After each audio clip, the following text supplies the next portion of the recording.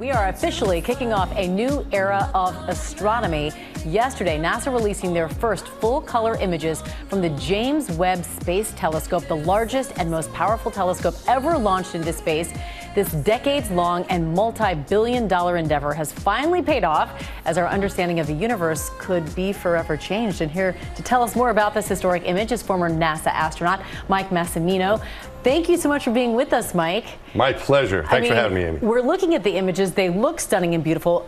No layman really understands what we're looking at, but you were describing this as a time machine of sorts. Yeah, it's looking. This is a pretty good backdrop we got here. That's pretty quick. You got it right back. We can refer to this to the wall here.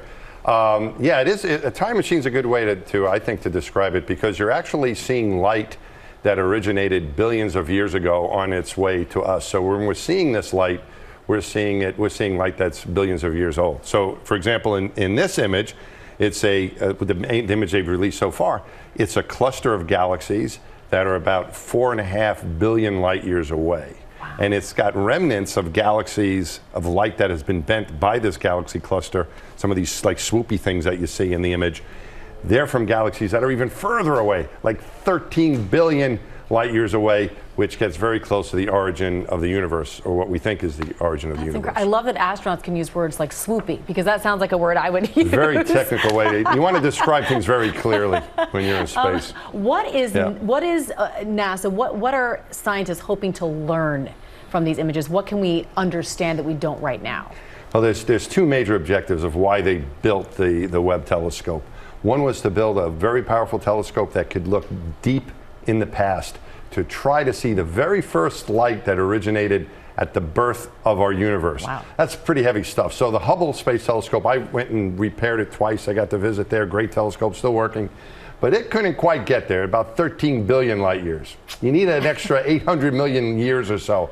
So they're hoping to see that, to see the origins of the universe when it was formed, which is a big deal. And the second thing is looking at the far-off planets, the atmospheres of far-off planets, being able to analyze those. And is there life on other planets? That's the whole idea. I don't know if we're going to find out about that today with the announcements, but maybe a few years from now, or maybe hopefully sooner than that, we're using the telescope. I don't know about seeing life. What they're really going to look for is signs of a place that might be habitable. So looking for the signatures, as they call them, signs of life in the atmosphere. As we know, like our atmosphere, distances from the sun and the temperature and so on, that could support life, a habitable planet as far as we're concerned. That's what it's also going to be looking for. So both of those things would be really cool. Yeah, really cool, huge. And you mentioned this is the image we have now, but there are more being released today. Do we have any idea what those are going to be of? Yeah, one of them they've announced, Amy, is going to be one of these planets, an exoplanet. I don't think we're going to see any life signatures there necessarily. I think it'll take a little time. But I think we should try to remember the context of what these images mean right now. So when I was at the Hubble Space Telescope, we fixed it, we came back to Earth, and we kept our fingers crossed for a couple months to see the first images that came back, to see that we didn't break it, right? It's working. We didn't break it, we're off the hook, right? This is kind of what that is for the Webb telescope. It's very far away from us. You can't go there to fix it, a million miles away.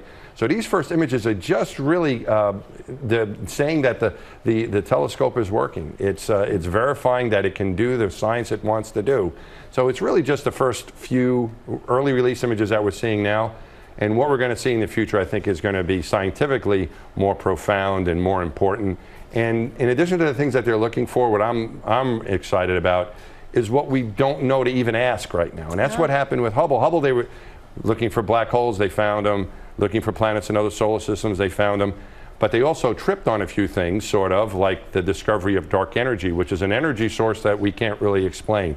The universe is accelerating, and that resulted in the awarding of a Nobel Prize based on that work. So I think with this powerful telescope, much more powerful than Hubble is, I think they're going to be finding things that we don't even know to ask about yet. That's crazy. Really, yeah, when you think about it like this, these images, this telescope really will change possibly how we see the universe and what we even know of the universe right now. Yeah, there are some we've answered a lot of questions. We've found out a lot of things about stuff over the centuries, decades, years, more recently even.